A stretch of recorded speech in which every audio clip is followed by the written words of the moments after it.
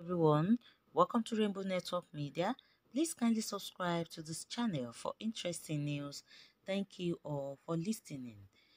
A member of Sokoto State House of Assembly was moved to tears after he saw thousands of his constituents living in the Niger Republic as refugees. The lawmaker met his constituents in a sorry state during a recent visit to an internally displaced persons camp in the neighboring country. They were reportedly displaced by bandits and other insurgent activities in Nigeria. Pictures obtained by the reporters shows the lawmaker in an emotional state. The Boko Haram insurgency has displaced nearly 2.4 million people in the Lake Chad Basin as of December 2020, report by UNHCR stated. According to the report, Nigerian refugees totaled about 304,562, while there are about 2.1 million internally displaced in Nigeria.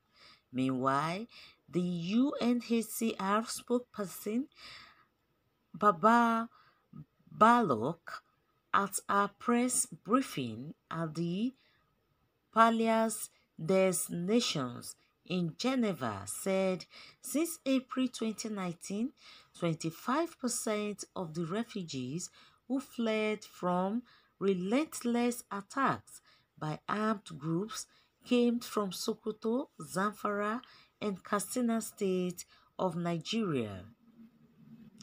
Balok said many of them have sought refuge in Maradi, the second largest city in Niger.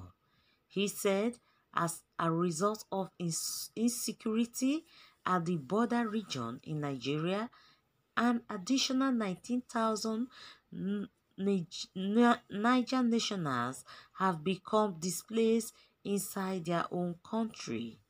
The official also said the humanitarian agency is concerned about the influx of the refugees, mainly desperate women and children, following the deteriorating security and attack inside Nigeria, Katsina, Sokoto, and Zamfara State.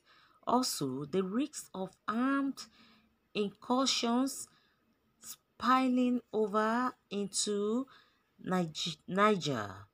So guys, the member of the Sokoto State House of Assembly breaks down in tears during his visit to thousands of his constituents living in the IDP camp in Niger Republic after being displaced by bandits. This is really worrisome that Nigerians, most of Nigerians are suffering in the hands of the so-called bandits. So guys, what do you think concerning the insecurity situation in the country that has put many lives in danger, even people that fled their own country to another Niger Republic in search of where to sleep, what to eat because of the insecurity situation in the country? Please, let's drop our own comment at the comment section. Your views are also highly welcome. Please don't forget to subscribe to this channel for more updates. Thank you all for listening.